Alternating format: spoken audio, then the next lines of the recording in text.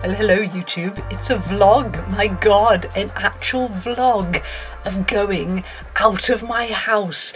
I've had a few people say they miss the vlogs, and it hasn't really been a conscious decision to like, oh, I'm not going to do vlogs anymore. It's simply been the case that I have not gone anywhere in order to vlog it. Obviously there was the pandemic and no one was really going anywhere, but the goth scene in this city just died, breathed its final rattling breath over the pandemic. Like everything that was kind of like slowing down and going from weekly to monthly to every 3 months in the pandemic, it was just like, yeah, we're not going to do this anymore. And it's never really picked back up again in Birmingham. It's a wasteland now. But tonight VNV Nation are playing, so that's where I'm going, and I'm very excited. Not that you can tell it from my hair, which desperately needs re-dyeing and has a massive dog shit parting. If I was really excited, would I have dyed my hair? Possibly. I have not really been in the mood for going out today. It has been one of those where you have to kind of force yourself along with a shovel and tell yourself you'll really regret it if you don't go, because the rest of your calendar is just dead. Just tumbleweed until September. There's an amazing thing on in September, but tumbleweed until September. Yeah, so you kind of have to go when there's nothing but tumbleweed until September. But also I love VNV. They are one of my favourite bands. This will be I think the third time I've seen them. I wasn't very impressed the first time, I have to say, because it took me a while to get used to the fact that maybe they don't anymore, but back then they used to have a very rigid set list and they wouldn't like vibe with the crowd at all. It wouldn't be like, oh, the crowd are going mad, so let's like do some kind of more dancey numbers. It was rigid. It was like, we'll have a dancey track, then a quiet track, then a dancey track, then a quiet track. And I found that really annoying, I have to say. The first time I saw them, I was like, I'm just getting going dancing and then, oh, quiet track. Hello, who's that? What do they want? What do you want? I thought I had a friend. I don't. I have I have my phone telling me what the weather is like. I'm actually ready earlier than I wanted to be, because Face Lace, these stickers are completely amazing. They really save so much time doing makeup. I'm literally about half an hour early because all I've done is foundation, a bit of contour, a tiny smidge of black here, and then just splat stickers. And that's it, I'm done. So now I'm like half an hour early. I don't know what to do with myself. So I guess I'm just gonna go. So maybe I will actually get there in time nearly for the support band tonight, because I'm early. So anyway, I guess I'm gonna stop this wittering and go and get on the train and go and see who the fuck is supporting VNV Nation, and then see VNV Nation, and then come home again and hope I'm not tired. I don't feel tired right now, but I've been tired all day. I was awake at like 3:30 in the morning. I got about 3 hours sleep, so hopefully I don't just see some kind of support band and then I'm so tired that I end up leaving before VNV come on, because that would be like the worst case scenario, I guess. Anyway, this is a waffle. This is a waffle. I guess I'm gonna go, so I will see you soon. Stratford-upon-Avon Parkway and Stratford-upon-Avon. Obligatory grimy toilet video. Just met some lovely people on the train. They were being very nice about my weirdness, and so they were nice people on the train.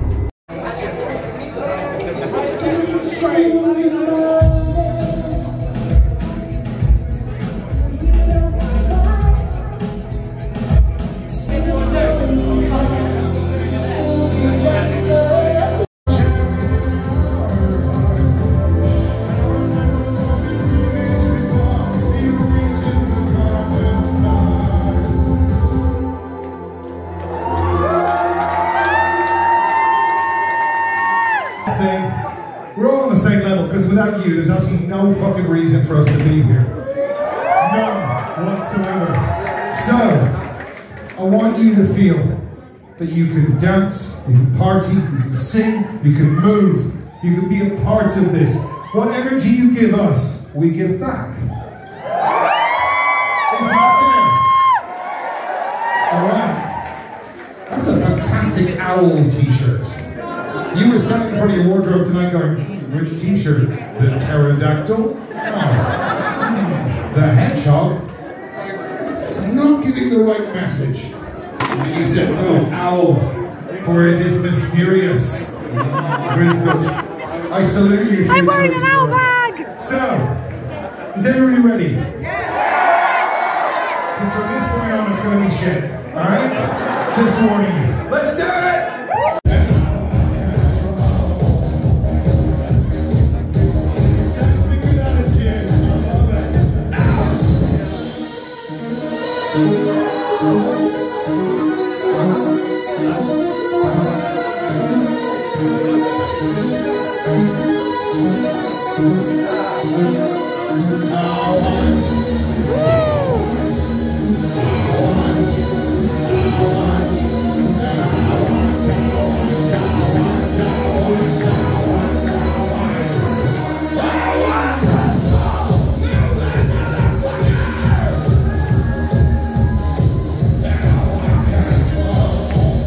Well, I am outside the venue now, having gotten rather sticky. It was sticky and sweaty in there, and the support band went on too long, and I just wasn't really feeling it, so I've come out. And now my Uber driver, Mohammed, is on his way, which is quite nice. So, going home. Yeah, one of the, you know, sometimes you have nights where you're not really feeling it and you go out and it's the best thing ever, and then sometimes you have nights where you shove yourself out the house and you're like, never happens. Is this Mohammed, I wonder? Ooh. No, that wasn't Mohammed. Where's my driver man? Where's my driver man? Sitting in the road like a knob end, waiting for my driver man. Really cool graffiti around here actually. Look at all of this. Look at this pretty girl over here. They look, those dudes think I'm filming them. There's a pretty girl over there. There's all of this. There's some furry fingers like a tarantula over there. It's pretty cool. There's like all of that stuff. It's pretty cool, but I just feel blah. I just feel blah. Take me home.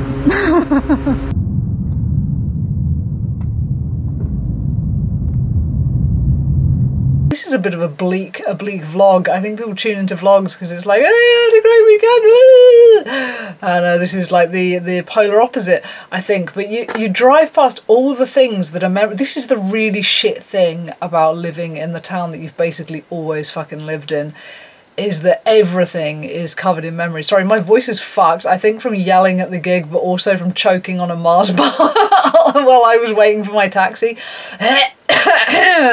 But yeah, so you're taxiing home. There's this weird little shop called Sainsbury's. Like, we've got Safeways, which is a supermarket, and we've got Sainsbury's, which is a supermarket. But in Birmingham, in the city centre, there's a few little places called Sainsbury's. Like, they've bolted together two supermarkets to make this shitty little corner store. And every time I see that, I'm flashed back to like 2001 with Ash, like coming back from Eddie's in his little green Citroen. And because we always used to stop at Sainsbury's to get some Red Bull and stuff like that. And it's like, dude, this supermarket's like still around and so much time has passed. And then you get further down the hill and and you pass this this little garage that kind of like gas station thing that I always used to pull in on the way back home, and I'd get my A to Z out. You know, my map back in the days when people actually used like actual maps for driving places. I'd get my A to Z out and dump out a load of speed, do a line off the A to Z. Now it's like, dude, the fucking garage, it's owned by some other company. It's a whole other thing. Cars don't look like the way they did anymore. So much time has passed. It's just fucking depressing, man. I feel like the only potentially useful thing I can do with my remaining lifetime is write a vampire novel that hopefully doesn't suck now, because I've been reading back recently through my old drafts of vampire novels, and dude, the shit I was coming out with in my 20s, like, I honestly feel like, should any 20-something-year-old be able to write about vampires? I don't know. I shouldn't have been able to, for sure, because mine was just shit, but really comforting at the same time.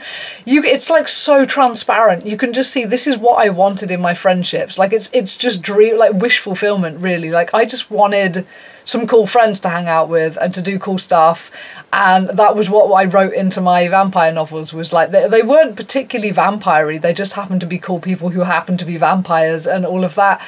Whereas now it's like, dude, I've lived long enough to see everything I love just go to trash, and to have all these places that you drive by and you just think, I remember when, I remember when, I remember when, and now everything's shit.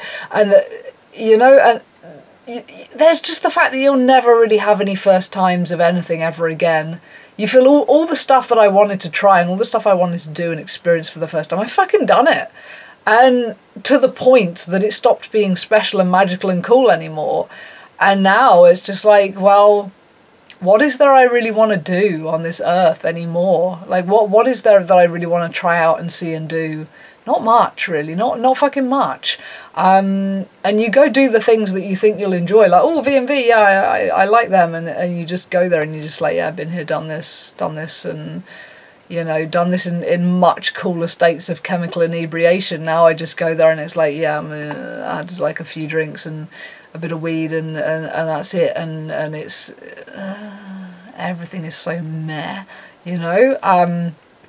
But then everything has just been profoundly meh since 2020, really. I reckon most people can get through 3.5 years of absolute bullshit and keep on rolling. But when there's just been so much fucking bullshit in your life, like historically, you know, just bullshit.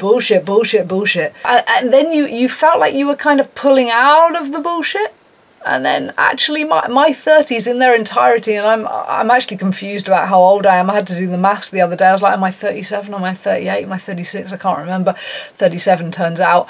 The whole of my 30s has been like an unsurpassed sack of shit. Like I would genuinely rather go back and do high school than live more of my 30s. And that says it all, because high school was hell on earth. But at least at high school, I fucking understood the world, because it was the world that I'd grown up in. And when you're in high school, there's so much opportunity for change. There's so much like future ahead of you. There's so much is going to change and get better. If you're in high school and you're like, dude, everything sucks, like, it's going to get better. I mean, it's probably going to get worse too, but there is a good, I would say 86% chance it's going to get better. However, when I look the fuck around at people I know in their 30s and 40s now, and I'm like, okay, so for who in their late 30s have I seen it actually get better for? At this point, when they've had like a whole lifetime full of various shit, their health is, you know, in the fucking toilet by now, like mine is, and, you know, blah, blah, blah, blah, blah. Who have I seen actually turn it all around at my age? No one. Tumbleweed, more with the tumbleweed. At this point in life, I feel like, I mean, you hear the stories, you do hear the stories about, oh, you know, I met the love of my life when I was 37, and then I got married at 38 and had my first baby at 40 and blah, blah, blah. I don't want any of that shit, you know? I really don't. I mean, yeah, it'd be nice to meet a human who I really clicked with, but I don't see that happening at this point in my life, really. I really don't. Just, again, statistical probability, when you've literally met one person in 37 years who you really got on with, the statistical probability of meeting another one is not really that high, you know, not really that high. I was going back through my my phone pictures earlier, and there's you know, I think like most people, there's certain eras of your phone pictures that you scroll back to a lot for like makeup inspiration, or just because you were like, well, that was a nice thing to look back on. And then I scrolled a bit further than that for once, and I was like, dude, I haven't noticed this before, but if I look at my phone pictures over the last 3 years, it's not just the ups and downs of like eating sort of relapses and all of that. It's like I can literally just watch myself losing everything that was me. Like, you know, the little random adventures I used to go on there, they just fucking disappeared. My love for clothes and makeup, that just fucking disappeared. My love for animals, that disappeared. Going out, doing goth stuff, well, that sort of died in the city, but I mean, apparently when I go and do it, I don't enjoy it anyway, so that's disappeared. So you just watch the general corrosion of your soul over a number of years, and you just think, what are you sticking around for, you know? Really. So that's a cheerful waffle, a cheerful, philosophical, very dark waffle. Yeah, I went to see VNV. Mostly I was playing Pokemon. Yay for bullshit on phones these days. I guess that's the one good thing about the modern era. So I played Pokemon all through the support band, who were unbelievably tedious. I'm sorry, I'm not gonna sugarcoat anything tonight, clearly. They were called, oh, I shouldn't even put their name out, should I, if I think they suck, but they had a really cool name. I will say they had a cool name, and the girl was beautiful.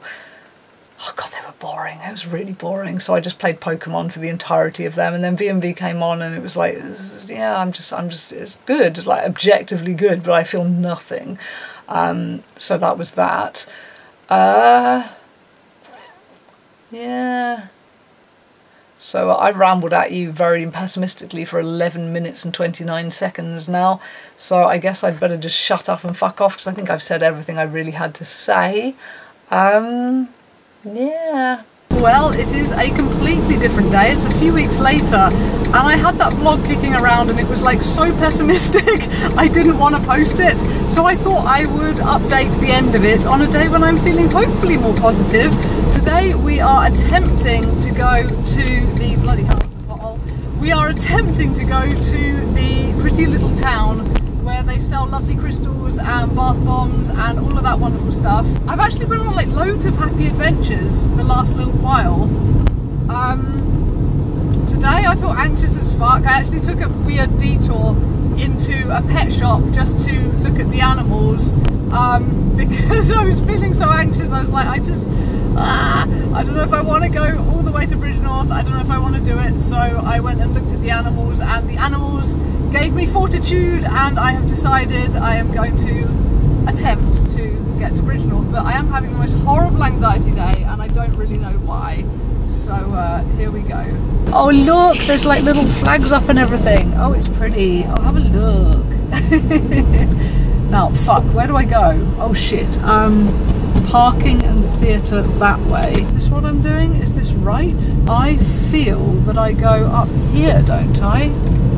Sorry, I'm a little bit lost. Oh god, and I'm in the wrong gear. Library, that's good, okay. Parking, over there, lovely. Am I going, is this a one-way street? Everyone seems to be going the other way to me. I'm going there, I'm going there. Shit, is there anywhere to park?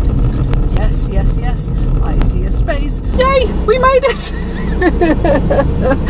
Oh my god, I'd forgotten how twisty-turny and how bad the signposts are around here, but anyway, we're here. Let's go to the crystal shop. Oh, it's so pretty around here, so pretty. That's where the shop is, it's amazing. One of the little Tudor buildings. I've just bought so much stuff, oh my god. Oh, these are so pretty, and I kind of want to take them all home. And I have nowhere to put them, but they're so pretty. Totally feels like a little British seaside town or something. It's so cute. Well, that was quite a mini adventure, because I am really having an anxiety day and I didn't want to be out very long, and I only really had one place I wanted to go. Oh, and the Cliff Railway also is shut for renovations. So the Cliff Railway that I've been on a few times here, you can slide up and down the cliffs and go down to the bottom where there's like a big lakey rivery thing. You can't do that at the moment because it's all being renovated, so there wasn't much to do. I will show you all the things I bought when I get home. So anyway, let's fucking get out of here, I guess. Oh, it's so pretty, you must see it. Look at the hills looming over the thing, if you can even see it on cameras, because you know how cameras make everything look flat as a pancake, but there's a beautiful vista just disappearing behind all the trees. So nice. Oh, it's the bridge! You can see the bridge!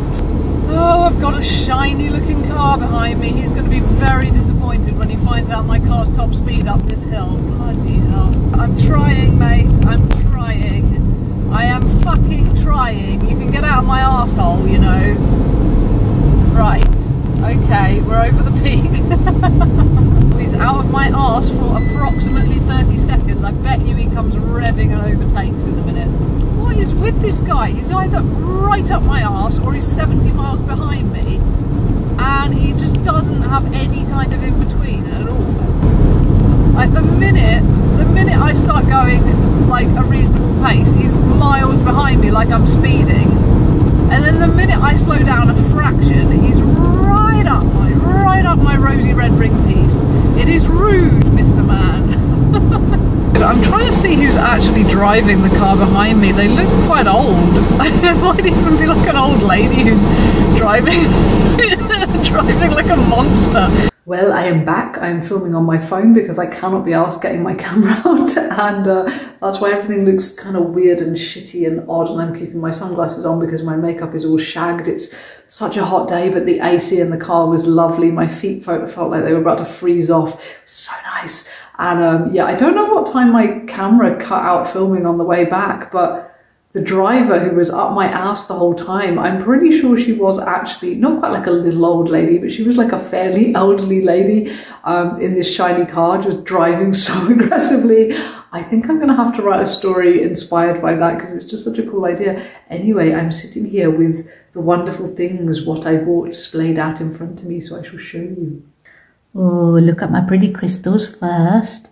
Pretty crystals. This one, oh, it's not picking up the sparkles, but it's super sparkly. And then I got this one that just feels super nice. And then this bit of shamanic quartz. It looks like looking down into a little rock pool. It's so cool. I couldn't resist that. And a little bit of selenite and some onyx. And I'm afraid I can't remember what this guy is, but I'm sure someone will tell me or I will Google him. But he's sort of clear with little black bits. Can't remember. It really irks me when I can't remember, and it frequently happens. Then I have a bag of scented tea lights. Oh my god, the scented tea lights they do are just so delicious. My favourite ones are these whiskey guys. Oh yeah, they're like whiskey and cigars or something. They're like smoky and whiskey and delicious. They kind of smell a bit like whiskey fudge or something. It's really nice. And then this grey one, I can't remember what this grey one was. I think it was like Eastern spices or something. Oh, it smells like incense. Why did I only get one of these? What is wrong with you? What is wrong with you? Why did you only buy one? It smells like incense. Oh, I think I'm going to have to email her and say, whatever you put in this one, can you either tell me what it is or sell it as perfume, because I want to smell like this candle. It literally smells like incense. It's amazing. And what else did I get? What else did I get? I got, oh, this one's like a vanilla-y one. Nice, comforting, snuggly vanilla-y one. And then I think that one is rose and another vanilla and 2 more whiskey, because you can't go wrong with 2 more whiskey. And then I got this pretty little intention candle with the sparkles in that smells lovely. And then these crazy ass bath bombs over here. This one reminds me of going raving in 2005. I don't know what the smell is, but it used to be a Lush bath bomb smell that they used to do back in 2005. And this, dude, every weekend before I went out clubbing, I would take a bath in this pink, this like neon pink Lush bath bomb that just smelled like candy and raving, and that smells exactly the same. And I can't wait to climb into a bath made of it and have all the memories. And a lovely rose petally one over here. And then the one called Bruce. I don't know why he's called Bruce, but he's called Bruce. And he smells kind of like the ocean, and he's a shark. And I imagine he's going to turn the bath terrifying red, which is going to be really fun. So I would have called him Shark Week or something personally, but I don't know. He's cute. So yes, all my things. It's been lovely. So I am not in a shit mood all the time, which is quite nice. I'm either in a like really quite pleasant mood, or I'm in like the worst mood ever these days. It's one or the other. And this vlog has been both of them, I think. It's been, yes, this has been a bit of a sandwich vlog with a shitty bit in the middle and happiness on both ends. So yes, a misery sandwich. Over and out. Bye.